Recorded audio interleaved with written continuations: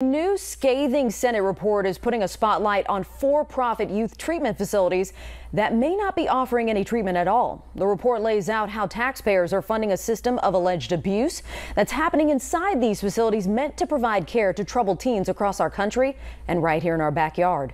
WAFF 48 Savannah Sapp joins me now in studio. Savannah, this report points to some ugly accusations of these facilities close to home. Margot, the bottom line here is the committee believes companies overseeing juvenile treatment programs are prioritizing profits over the safety of children. The 130-page report names companies like Arcadia and Vivant Behavioral Health, the parent company of Brighter Path in Cortland. I spoke to an attorney who was at that hearing today, listening to survivors of these so-called warehouses of neglect.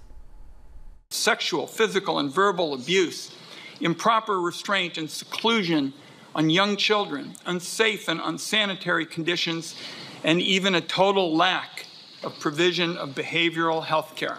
Those are the findings outlined in Warehouses of Neglect, a 130-page investigative report by the Senate Finance Committee into juvenile and residential treatment facilities across the country. Alabama attorney Tommy James was present on Capitol Hill to hear those findings himself. What the report revealed today was systematic taxpayer-funded child abuse and neglect in these youth residential facilities in Alabama and all across the nation. The report names for-profit companies like Universal Health Services and Vivant Behavioral Care, the parent company of Brighter Path in Cortland.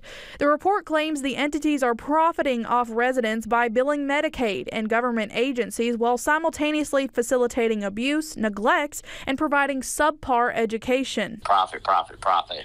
And that dwarfs all. And these kids, their future and what is going on and happening to them in these places, that's what needs to be addressed right now. Just this past month, Brighter Path was cited for safety code violations after padlocking doors to keep children inside, while also facing multiple lawsuits with claims of physical, sexual, and verbal abuse for the children who should be receiving care.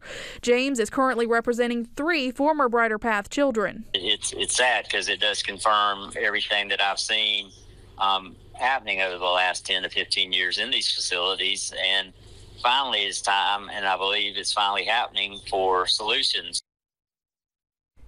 Well, this kind of report will likely result in legislation, with one senator promising to tighten oversight on these facilities that pull millions of dollars in government funding. Margot? All right, thank you, Savannah. Stay on it. Well, we're